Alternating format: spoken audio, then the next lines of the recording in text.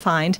But I want us to come to this story that is so familiar to us, and we're going to look at some of the questions of Easter, because what struck me as I began to read over and over and over was that the Easter story, the crucifixion, the suffering of Jesus, the resurrection, is full of questions. It's full of questions. It really is. If you read, that's what you'll see. There are questions just peppered throughout the story. And as I began to read it in that light, read the stories in that light, the Holy Spirit opened my eyes to look at these questions and what the questions lead to in a different way this morning. So I want us to look at some Easter questions this morning. There are many more than we will look at, but we're going to look at some of them this morning. And I want us to begin with not a direct question, but an implied question, and it is from Jesus in the garden and then later on the cross. And if I were to ask you some of the famous questions related to the Easter story, you could name some right now, couldn't you? Think about it just a minute. What are some questions that you know about the Easter story? Okay, group participation now. Can you think of any? Say them out loud. What do the disciples say that night when Jesus says to them, "One of you is going to betray me"? What's the question? Is it I? Is it I? Surely not I, Lord. That's one of the questions. What is one of the questions that Pilate asks? Okay, what is truth? Or other questions as well, right? That one is, what does Jesus ask from the cross? My God, why have you forsaken me? And so we have some of these questions that we know so very well, but I want us to begin in the garden. And it's the question in the garden, and then it will be the question from the cross as well. And this is an implied question. They've just finished what we call the Last Supper. They certainly didn't call it the Last Supper, right? Jesus knew what it was. The disciples did not really know, even though Jesus told them very clearly what was coming. He has warned them, one of you is going to betray me. And not only Judas, but each one of the disciples, if you read, you'll see that each one asks him in turn, probably privately, Not me, Lord, is it? Is it I? And I thought, how beautiful of the Lord to provide an opportunity for his disciples to consider themselves and their own heart in relationship to him. Peter has already very boldly and very foolishly proclaimed, "Don't worry, Master." We know, and we love to pick on him, don't we? "Don't worry, Master. Though all these," I'm using my translation, "though all these other guys, though all these other yahoos, they may leave you, that even if they run away, don't worry. Jesus, I've got your back. I will go with you to prison and even to death." Foolishly depending on his own strength, which is what we do as well sometimes, right? And we always get into trouble when we depend on our own strength, right? How many of you ever got in trouble when you depended on your own strength? Or is it just Pastor Jennifer? That's right, all of us do. All of us do. What a lesson. And that's why we got to be careful about pointing a finger at our brother Peter. Because if we read other parts of the story, not only Peter says that, all the others then say, they don't want to be upstaged by Peter, right? Then all the other disciples say, "Me too, Lord, me too, me too, I'm gonna do that." All of them do the same thing. So all of that has just happened. And then Judas has gone off to do his dirty deed. And Jesus leads his group out into the night, into the garden that we call Gethsemane, but it's not a flower garden as we are used to. It's an olive grove. And apparently, it's a place that is very familiar to them, and it's a place that's familiar to others as well. Jesus and his disciples often go there in the night, and they often pray there in the night hours and fellowship in the night hours. So Jesus takes them part way, and then he takes Peter, James, and John, the inner circle, a little bit further, as he often did, right? Jesus had a special relationship with these three. It seems that he invested more in them, but he also required more of them. A lot of times we look at people that we think are God's favorites. Have you ever looked at someone before that you thought they're God's favorites? God doesn't play favorites, but I will say God looks at our hearts, and God invests more in the heart that is more drawn after Him and more open to Him.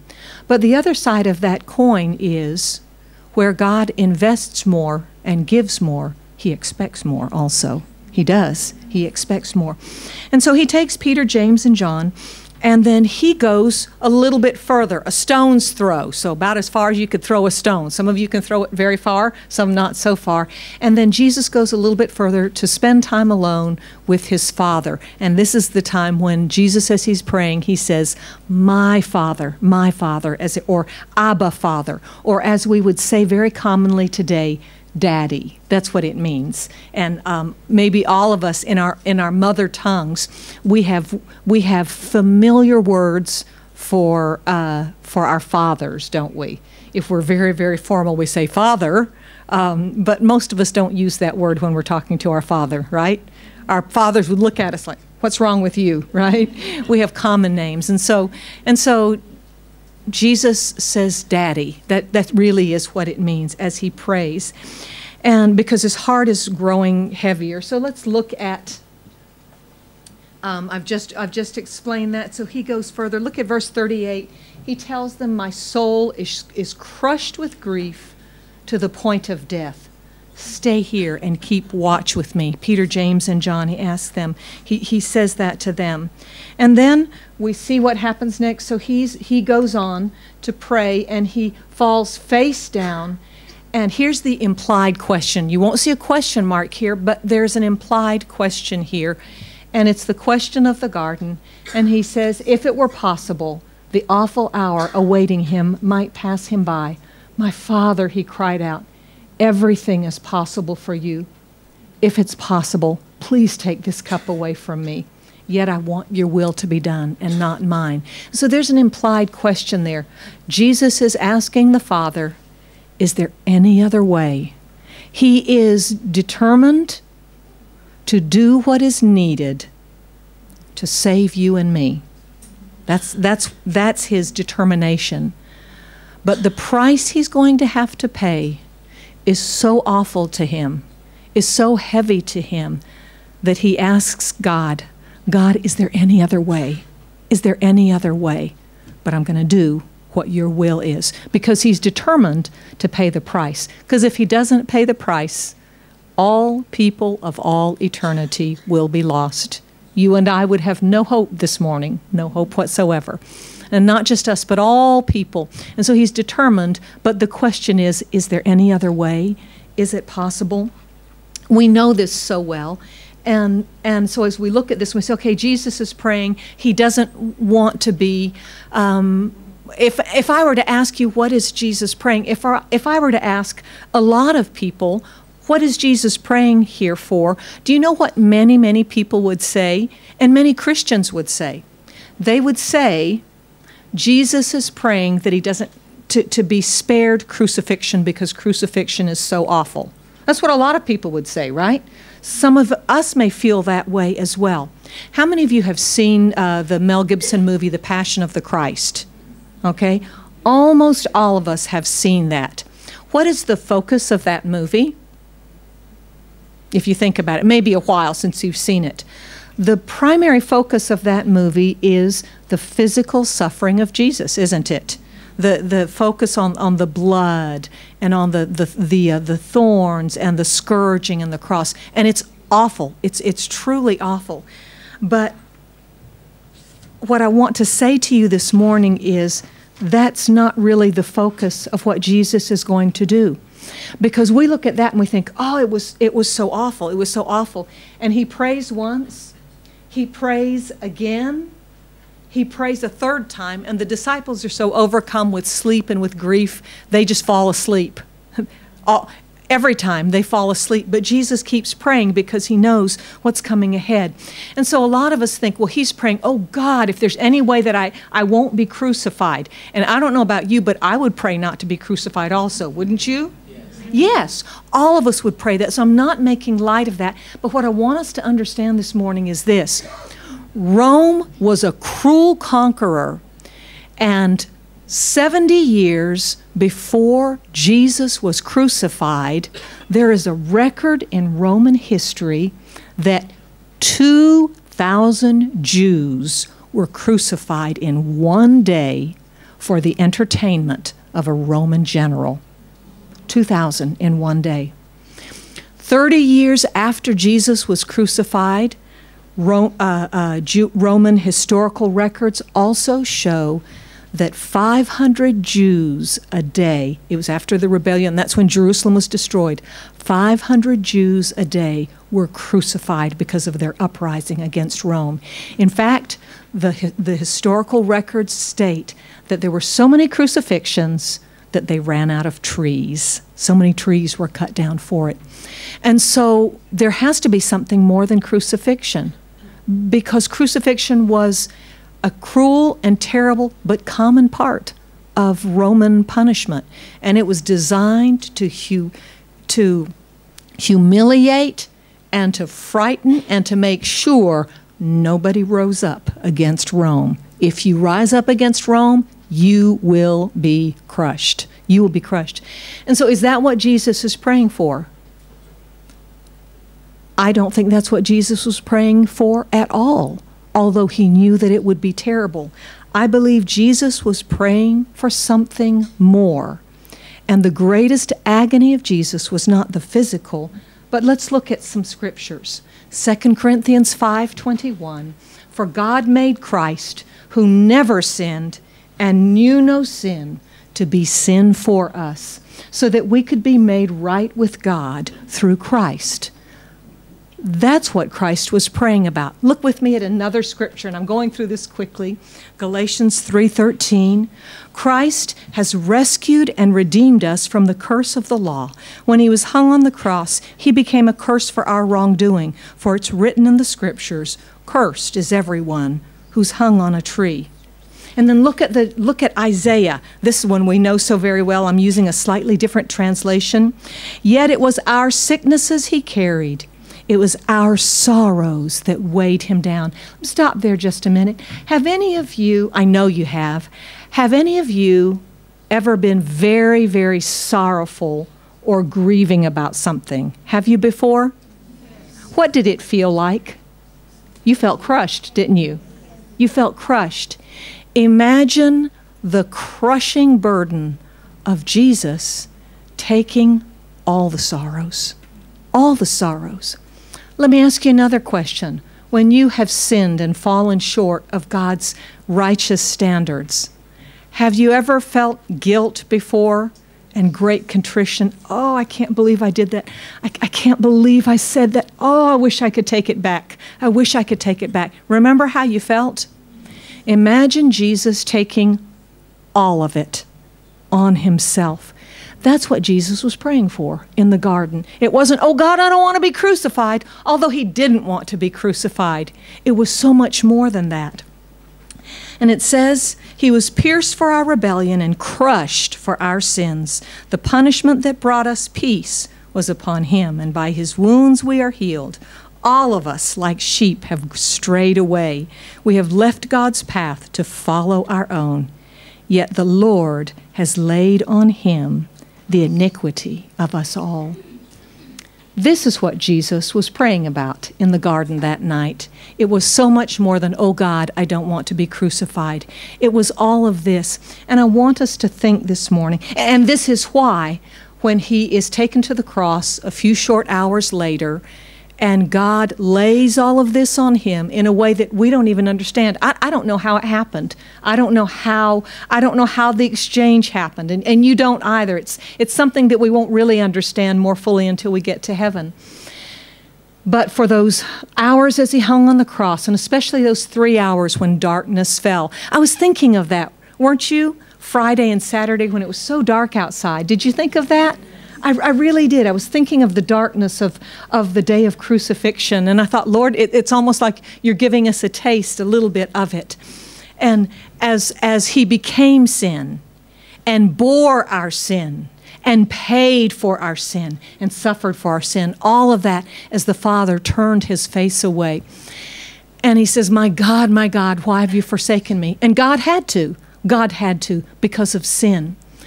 And so as Jesus was facing that, and he was facing the burden, here is how the Holy Spirit led me to think of these questions. Because here was Jesus who knew no sin, who had felt no sin, who had never been separated from the Father. And the agony of that was almost more than he could bear. The agony of that was so great. He said, "Oh God, oh my Father, if there's any other way, so that I don't have to take this sin on me when I've never known sin, so that I don't have to be separated from you even for a short time. Is there any other way?" And this is what the Holy Spirit led me to think as we think about that question. Here is Jesus in the garden who is agonizing and sweating almost like drops of blood as he struggles with this sin, with the burden of sin and with the guilt of sin. And this is what the Holy Spirit said to me. And I know this is a little bit heavy as we start out, but it's so important this morning, and I believe this is one of the messages for us from the Holy Spirit. My question is this. We look at how Jesus faced that, and then I think of us as children of God. How often do you and I bear our sin, carry our sin, hold it in our heart, come into church, raise our hands, praise the Lord, and walk out and revile our neighbor and gossip and hold bitterness and hold unforgiveness and excuse that because, well, it's just the way I am. And we're not convicted at all. And I'm not trying to make you feel bad this morning. I'm really not. I believe this is the message that the Holy Spirit has for us. But as I was thinking about that, it struck me afresh, and he was like, "Oh God, I'm so sorry. I'm so sorry." Jesus agonized for that, and me sometimes, I'm happy to live with it. It doesn't bother me at all. I don't even think about it when I hold a grudge, when I bear unforgiveness. And so I believe one of the things for us to think about this morning as children of God, especially, is this. Remember Jesus in the garden and think of the question that he asked and agonized over, and then go to the Lord and say, oh God, don't let me hold on to anything. Don't let me casually and easily let sin remain in my heart, or habits and lifestyles and things in my heart that caused you such pain and agony. Lord, may it cause me pain and agony also, so that I will deal with it, so that I'll take care of it, so I won't let it stay in my heart and in my life when it caused that for you. Does that make sense to us this morning? I hope it does. I hope it does. So that's the question of the garden. That's the question of the garden. But there's some other questions as well that I want us to look at. And I want us to think about the questions of the courtyard, okay? What are the questions of the courtyard? The questions of the courtyard have to do with one man, my buddy, the one that I learned so much from. You know who it is, right? Who is it? It's our friend Peter. It's the questions of the courtyard. Peter has already run away as Jesus was arrested in the night after this moment. Why? Well, because he was pride and a haughty spirit come before fall, and Peter had both of them, didn't he? He had pride and a haughty spirit, and he was sleeping when he should have been praying, right? He kept on falling asleep, and Jesus warns him. Jesus says, watch and pray so you don't fall into temptation. How many times has Jesus warned us, and we ignored him too, right? And Jesus knows what's ahead. So Jesus has been arrested, and to his credit, Peter does not stay away. He then follows after with John. You say, is John's name in there? John's name is not in there, but it's John. And Peter follows along with John, and he's in the courtyard. And this is the part that's going to be difficult for you because it's in Matthew, Mark, Luke, and John. So Ying's going to have to do the best he can. So I'm not going to read it all because it's long, but let's look at some of the passages. And I've taken out most of the scripture references. But it's found in all of those places. So it's cold outside, and the servants and the guards light a charcoal fire in the middle of the courtyard. They sit around it. Peter goes out there as well. We know this so well. And a servant girl. By the way, when it says servant girl, do you know what that means? Somebody young. Probably a slave girl. Somebody young. Not a soldier. Not a guard. Not a mature woman. A little servant girl. Looks at Peter. And here's question number 1. Now, some of them say, it's a declaration, but I think it's John. That's what I thought you were going to say. In John, or Luke. In Luke, it's a question. And she says, you're not one of that man's disciples, are you? No, he said in front of everyone. I am not. I don't know what you're talking about. Ouch. Question number 1. Question number 2. He's standing there by the fire. They ask him again, say, you have a Galilean accent, and that man Jesus is from Galilee. Aren't you one of his disciples? What happens this time? This time, he denies it with an oath.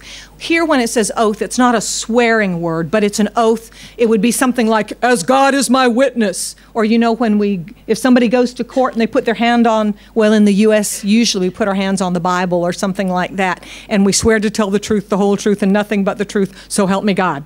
Okay, that's in the U.S., at least. And this time he makes an oath and he says, oh, ouch. Look at the words. He says, I don't know the man. So dismissive, right? So, I don't know the man. Here's Peter, one of the inner circle. And then, finally, one of the household slaves. Oh, you know, be sure your sins will find you out. Who was the one that tried to cut off, not tried to, he did. He tried to kill the guy, but he cut off the ear of one of the servants in the garden to try to defend Jesus with force. Even though there were millions of angels in heaven that could have done that. Peter said, I'll help you, because he was depending on his own strength. And a relative, that's pretty dramatic, right? Somebody's ear gets whacked off and then miraculously put back on. That story would spread pretty fast, right? That would make it to South China Morning Post. And he says, didn't I see you in the olive grove? It's the relative of the man whose ear Peter had cut off. By the way, yeah. He says, didn't I see you out there in the olive grove?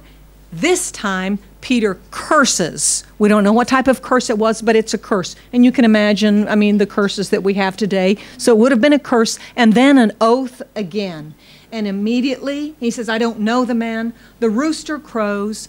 Oh, and to me, this is the saddest part of the story. It really is. This is sadder than when Judas kisses Jesus, because this is Peter. This is his best friend. This is his close companion. And the Lord turns and he looks at Peter, because part of it would have been open air.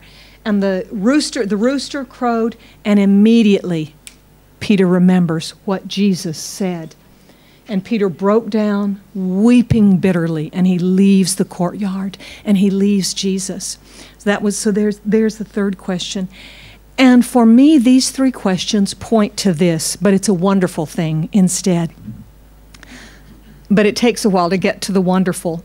We look at this, and I don't know about you, but here's the question I would have. How do you come back from something like this? How do you recover from such a failure? Have you ever failed really, really, really badly? Have you ever failed terribly? Have you ever felt, well, that's it. There's no hope. It's over. I'm done with. I think that's what Peter must have felt. Do you know why I can say that? I say that because on the resurrection morning, when Jesus comes back and the angels appear to the women and they say, go tell the disciples and Peter that Jesus is alive. At this point, Peter's not even part of the group anymore. I'm sure he had isolated himself. I'm sure he had thought, I am washed up. I'm done for. There's no chance for me, and there's no hope for me. And then when the story goes a little bit further, stay with me. When the story goes a little bit further and they start saying, Jesus is alive. He appeared to the ladies. He did this, he did that.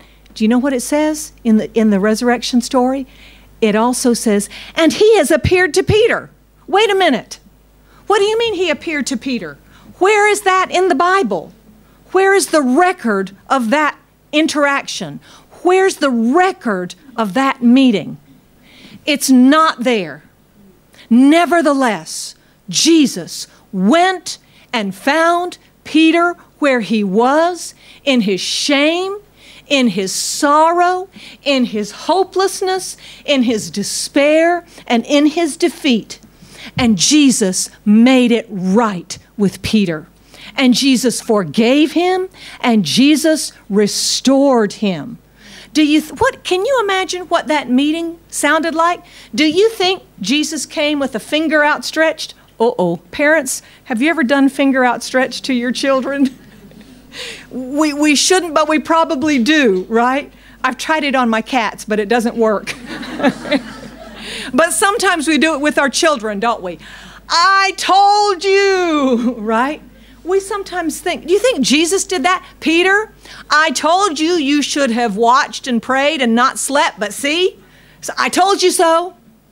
Do you think Jesus said, I forgive you because I'm Jesus? We sometimes think that, don't we? But you're going to have to be on probation for a while because you blew it so badly. We laugh, but you know what? That's what we think sometimes. And that's what we feel sometimes. And the questions to me, and this whole story, to me, point to this. If you have blown it this morning, here's the good news. Jesus forgives you. He doesn't embarrass you. He doesn't bring up your past. He doesn't parade your failings in front of everyone. The devil does that. He tries to remind you of how you blew it. Jesus never does it. Jesus deals with you privately. He says, let's take care of it. And so, brothers and sisters, Peter's 3 questions to me lead us to this. If you've blown it, Jesus forgives you. Jesus forgives you. He forgives you this morning. He forgives you this morning. Amen. That's true. That's true. But those aren't the only questions. Let's look at a few more. I told you I was going to go beyond 12, right? Okay. We've looked at the questions of the courtyard. Let's look at the questions of the court. And I want to do this quickly if we can. What are the questions of the court? Who are we going to look at? Pilate, right? Let's look at Pilate. And this is where I thought, oh no, Stephen's going to tell my story. Stephen's going to preach my message this morning, because I also was reading in the Gospel of John, and this is the one that tells the most about Pilate. The story of Pilate all the way through has so many questions. Matthew records 7 questions, Mark 6, Luke 4, John 13 questions. 13 questions. He says, are you the king of the Jews? He says, where are you from? He says, what is truth? He asks the Jewish leaders, what crime has he committed? He asks the crowd, who do you want me to release? And many, many more. And many, many more. We're not going to look at all of those, but I want us to look at Pilate this morning, because brothers and sisters, you and I think we are nothing like Pilate, but I am sad to tell you this morning that we are all like Pilate in some way. So let's look very quickly. Pilate is a shrewd and strategic guy. If Pilate were a politician today, he'd know exactly what's going on, and he'd know which way the wind is blowing, and he'd set his sail so that his boat would get ahead. That's the kind of guy Pilate was. He was hip, he was strategic, he was with it, he knew what was going on. He sees clearly the only reason the Jewish leaders have brought Jesus is out of jealousy. It's very clear. So they're just jealous of Jesus and his influence and his popularity. And the other thing that we notice when we look at the passages about Pilate is that Pilate almost seems like a good guy, right? Have you ever read it before? He kind of seems like a good guy. How many times does he say, I've questioned him, he's innocent? How many times does he say, listen, I'm going to give you Barabbas instead. Take Barabbas. Barabbas is instead of Barabbas, he says, let's take Jesus. He's pretty smart. He offers them the worst of the worst, Barabbas, a revolutionary and a murderer. Of course they'll choose Jesus. He's pretty smart that way. And so we see Pilate trying to get out of it, okay? He's always known what to do. And they bring Jesus, and so he figures, how can I get out of this mess? It's a mess. Jesus is innocent. And he says, okay, he's innocent, but the crowd keeps accusing. They're rowdy and they're unruly, so he's got to figure out, how can I settle this? So first of all, he says, handle it yourselves. And they say, nope, you have to do it. He's a criminal. That's why we brought him to you. He says very directly, he's innocent. And they continue to accuse. Then he finds out Jesus is from Galilee. In fact, that's one of the questions. Oh, he's from Galilee? I know what I can do. Herod is visiting in town, and Herod is responsible for Galilee. I'll send Jesus to Herod. We'll let Herod handle it. How many of us have tried to pass our problem on to, or we've tried to pass our decision on to somebody else? Let them handle it. We've all tried to do that. Look at this really quickly. Herod, so he sends him to Herod. Herod was delighted. Look at this very quickly, and this is not even the main point, but it really struck me. Oh, goody, I get to see Jesus. I've heard about him, and I want to see him perform a miracle, like a dog that does tricks at a circus, or an elephant that stands on his hind legs, or his front legs, or something like that. Come on, Jesus. And Herod asks him questions, but the questions are only out of curiosity and for entertainment. And Jesus does nothing. I want to say something to you this morning, whether it's you or friends. Jesus today still does not perform or answer or respond to curiosity and entertainment. He doesn't do it. He's above that. But for a heart that's questioning and interested and wanting to know sincerely, even if it's not very deep, but there's a beginning stirring, Jesus will respond. He will, as he did for you. And so Jesus refuses to answer, so Herod sends him back, so Pilate's got the problem again. And so Pilate announces,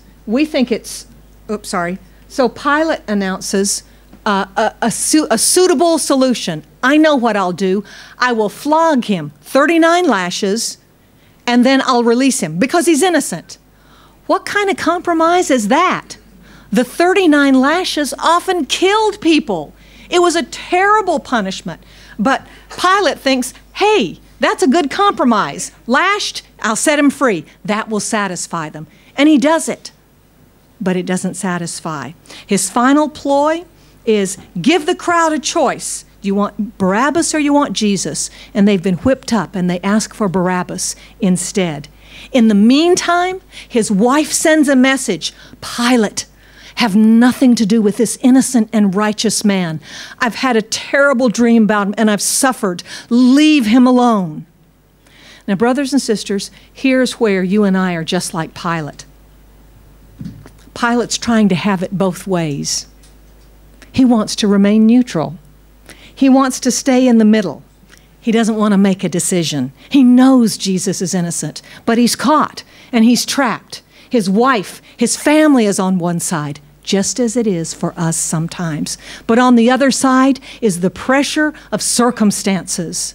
And then, when it comes to it and a riot is almost about to develop, he looks at it and the people say, the leaders say, if you don't put Jesus to death, you're not a friend of Caesar's. You think Pilate's going to lose his position and his prestige for a Jewish nobody? No way. But I want to be neutral. And so he washes his hands with water and says he's not guilty. Now, brothers and sisters, this is where you and I are sometimes as well. Not all of us, but sometimes we try to walk a middle road, don't we? We don't want to decide for Jesus because it costs too much. We don't want to go all in because it would require something of our lives. We're going to have to give something up. We're going to have to let go of some lifestyles. We're going to have to let go of some friends. We're probably going to have to let go of some activities. We're going to have to make some changes. It costs too much. But I want to be a good person. I want to be a good guy. The questions of Pilate tell us this morning this. We cannot be neutral with Jesus. We cannot be neutral with Jesus. The most important question that Pilate asks is this: what should I do with Jesus? And that's your question, and that's my question as well. And I want to say to you this morning, not for all of you, but there's some of you here this morning, this question is for you. What are you going to do with Jesus? You've tried to be neutral. You've tried to walk a middle road. I'm not out there bad, but I want to live my own life. And you're caught in the middle like Pilate was. And you think, if I'm good, if I'm relatively good, if I don't do this and I don't do that, I can walk a neutral middle road. And the questions of Pilate tell us we can't. You see, it's not just that Jesus suffered and died and was resurrected. It's not just that it happened. It is, what are you going to do? What are you going to do with Jesus? And not to decide is to decide. We can't be neutral with Jesus. We can't. And now as we close this morning very quickly, and I thank you so much for listening so attentively, we come to the last part. It's been a little bit heavy this morning. I want to come to the last part. The questions of Resurrection Day. And this part's going to make you feel better. The questions of Resurrection Day.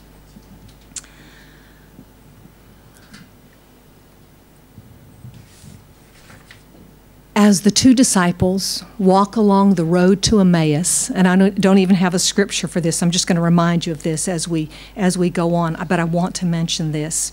Remember this part of the story. The two disciples are walking away from Jerusalem. They're going to Emmaus, and suddenly this stranger appears and starts walking with them. It is Jesus, but they don't know it. Their eyes are blinded to the fact that it is Jesus. And they talk with him, and he talks with them. And he opens scripture to them. And then he's going to keep on walking, and they say, no, it's nighttime. Please come, stay with us, eat with us. And they sit down to eat, and Jesus breaks bread.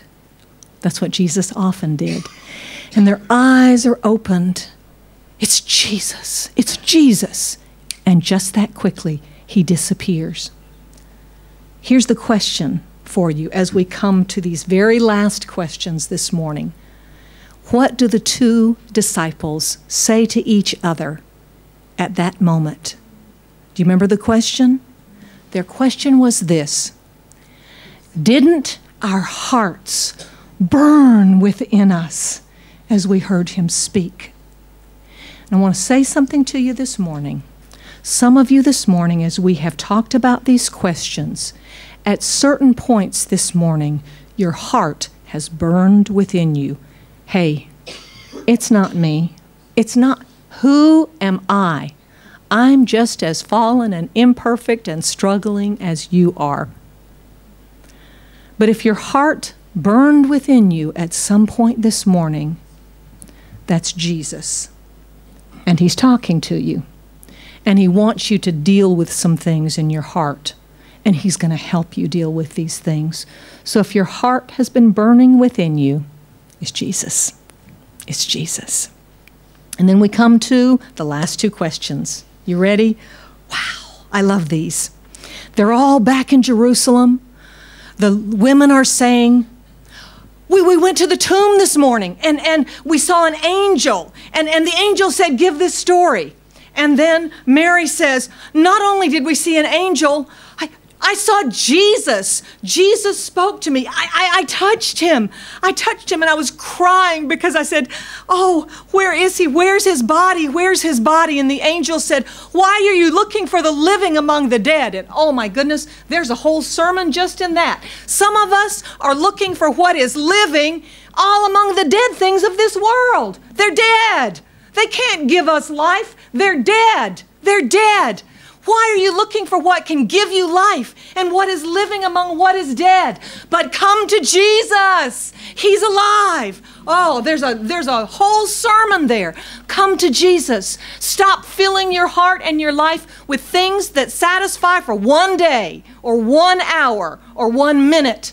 Jesus satisfies for all eternity. Amen. Amen. Amen.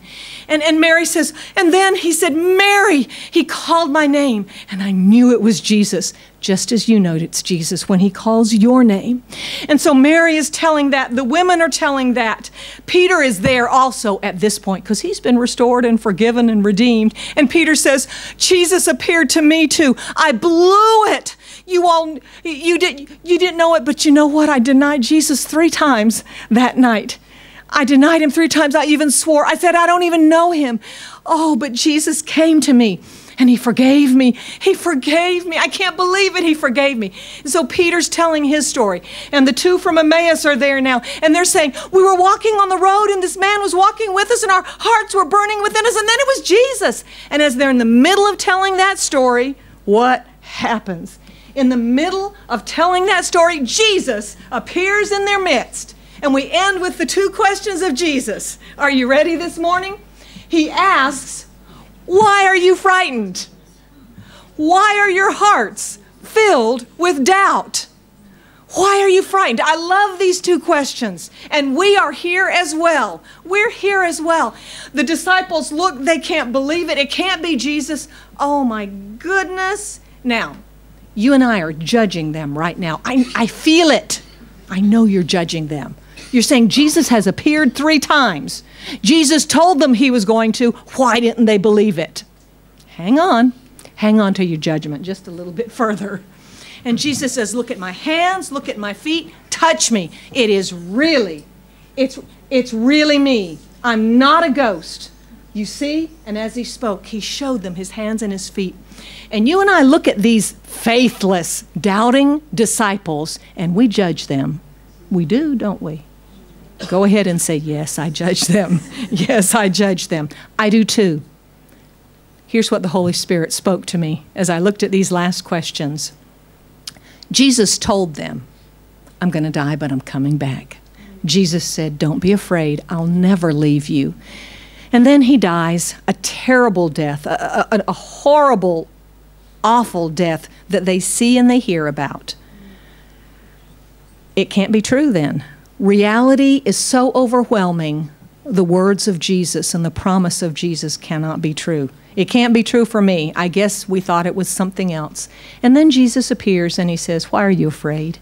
And why are you doubting? I told you. I told you.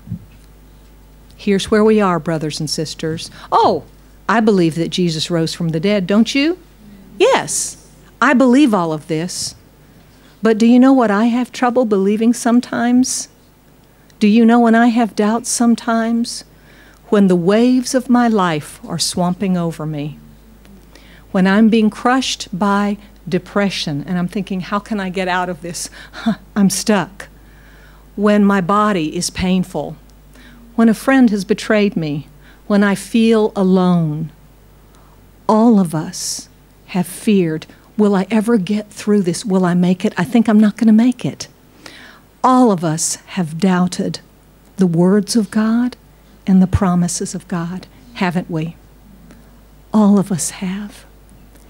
And Jesus says to us this morning as we close, why are you afraid? Why do you doubt? I keep my word to you. It was written, and Jesus ends this part. It was written, it was written, it was written.